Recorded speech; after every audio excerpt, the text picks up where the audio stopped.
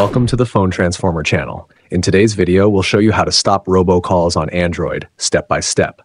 If you find this video helpful, please subscribe to our channel for more tech tips and tutorials. Let's get started. Step 1.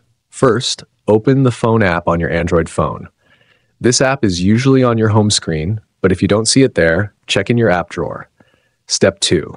Once you're in the phone app, look for the three dots icon located in the top right corner. Tap on it to open a small menu. Step 3. In the drop-down menu, scroll until you see the Settings option, then tap on it. Step 4. Now that you're in the Settings menu, look for an option called Caller ID and Spam. Tap on it to continue. Step 5. Inside this menu, you should see a setting labeled Filter Spam Calls. At this point, it might be disabled, which is why you're still receiving those annoying robocalls. Step 6. Finally, tap on Filter Spam Calls to turn it on.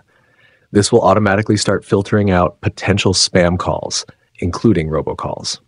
And that's it. You've successfully stopped robocalls on Android. Thanks for watching, and see you in the next video.